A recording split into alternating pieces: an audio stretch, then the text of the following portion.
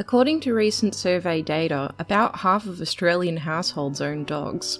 The average dog poops 124 kilograms of poop every year, which mostly goes to landfill, which is bad for the environment because it produces more methane gas, which is 25 times more potent than carbon dioxide at trapping heat in the atmosphere. Dog poo going to landfill comes at a cost, and an even bigger environmental cost. It requires collection in bins that get heavy and smell, collection is usually with a bag, and transport is needed to get dog poo to landfill sites. Buried dog poo creates an anaerobic environment, meaning there's no oxygen present, and this results in methane production from the layers of waste that are formed. In landfill, the dog poo nutrients such as nitrogen and phosphorus are wasted when they could be used to nourish plants and gardens. While some plastic bags used to collect dog poo are advertised as biodegradable, these might not actually biodegrade in the conditions provided by landfill and will break into smaller pieces that do not actually disappear. Compostable bags can degrade, but only in the conditions of being put into a compost bin,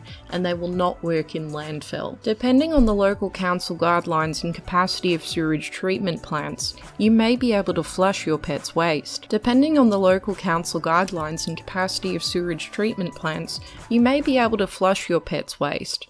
These treatment plants include processes that are already designed to kill germs in human poop, and such processes are also effective against the germs in pet waste. Using sewers to manage dog poo disposal is a great eco-friendly method. However, there are hurdles. Growing populations are pressuring sewer capacity, so the addition of dog poo means upgrades to sewage treatment plants will be required sooner, and this is expensive. In some areas, land to expand sewage systems is not available, so this complicates it further. Dog poo down the loo also brings humans up closer and more personal with dog poo compared to bag, bin and bury methods. On the other hand, dog poo to sewerage has a lot of advantages, so if the issue of capacity is overcome, sewer lines provide the transport, dog poo undergoes 3 stages of treatment, and resulting biosolids can be reused. Dog poo to the loo is more hygienic, odours are eliminated, no plastic or bags are required, and the entire process is more circular.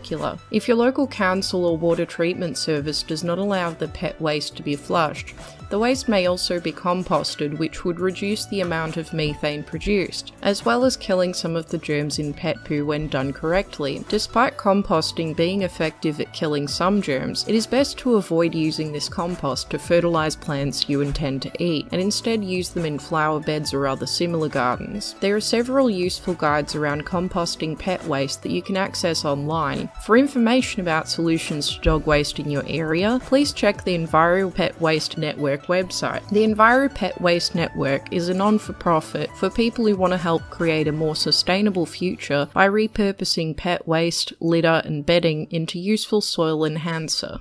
Thank you for watching.